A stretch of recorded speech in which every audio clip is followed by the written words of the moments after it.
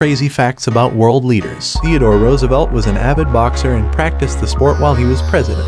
In fact, he installed a boxing ring in the White House and often sparred with professional boxers and military aides. Cleopatra famously formed relationships with two Roman leaders, Julius Caesar and Mark Antony. Her alliances with these powerful men shaped the politics of the time and her own position of power. Hirohito had a strong interest in marine biology. He wrote several scientific papers and even discovered a species of goby fish. Elizabeth never married or had children, earning her the nickname the Virgin Queen. Caligula appointed his horse, Insidetus, as a consul of Rome, showcasing his eccentricity and disregard for traditional political norms.